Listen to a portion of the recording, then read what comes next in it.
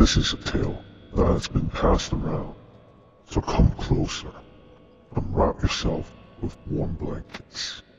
The story is about to begin.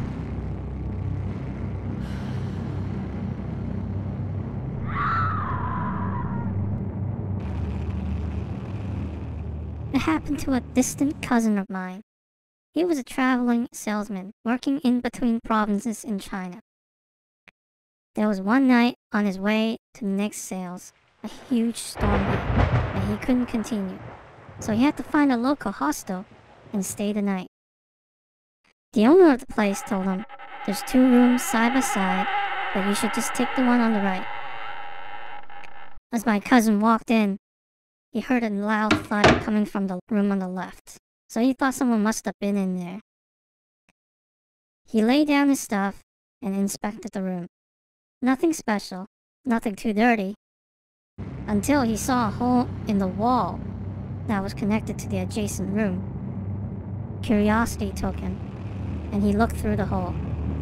He saw a girl sitting on the bed in a white dress, and she was swinging her legs back and forth. He thought she was kind of pretty, although he couldn't see her face completely from that angle. He only saw the mouth and the nose.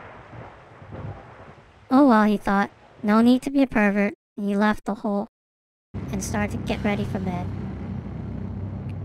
In the middle of the night, he heard a loud thud. He was startled. The noise was coming from the room next door. He turned on the lights, approached the hole. He tried to look through it to see what was going on the other side, but something seems to be blocking it. Something red. He thought to himself, maybe she blocked the hole with her bag or something. And he did not have another thought and went back to sleep. The next morning, he got up and he tried his luck again to look through the hole. This time, the hole was not blocked, but there's nobody in there. Disappointed, he started packing his stuff up and ready to leave. On his way out, he talked to the owner. He said, "Was there someone in the next room?" The owner looked surprised. He said, "Son, there's nobody in that room ever since the girl committed suicide there.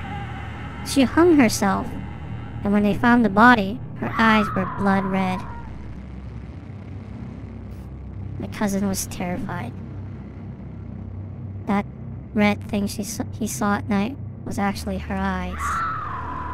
And then he asked the owner, "Holy shit, she's been watching me the whole night." The owner laughed. "She's looking at you right now." "I'm just fucking with you. That girl's my niece. She has some infection in her eye, and there's nobody here that sells eye drops." With a sigh of relief, my cousin said to the owner, "Well, I'm an eye drop salesman. Maybe I can help." And with that, my cousin helped the girl clear her eyes, and they fell in love. Next week, I'll be attending their wedding. The end.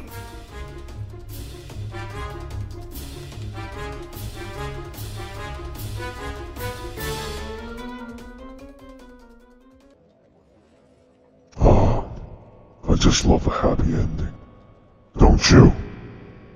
If you want to hear more stories, please subscribe and leave comments below.